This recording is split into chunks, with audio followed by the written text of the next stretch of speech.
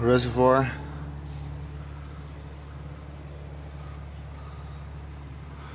bubbler. Those are the return leads. 1, 2. That's the feeder here, feeder lead. There's 2 return leads in the back, one there and one there. That's the air entry. That carburetor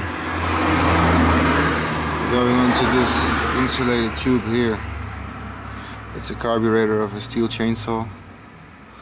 Goes with a cable across the motor, down the wheel, on the accelerator cable. Works like this. That's an insulated tube that comes from the reactor, goes behind the engine, down. Maybe you can see it there.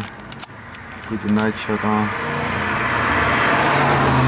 It's very hard to see at the end. Metal lead.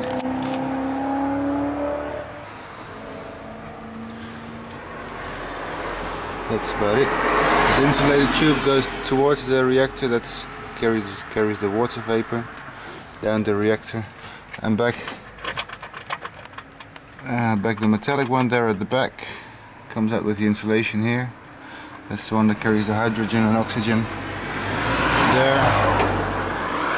You can see the difference. It goes, finds its entry behind the accelerator valve, so where the vacuum is really big.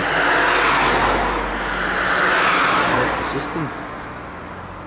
On the 2-liter double overhead cam, fuel injected petrol Ford engine.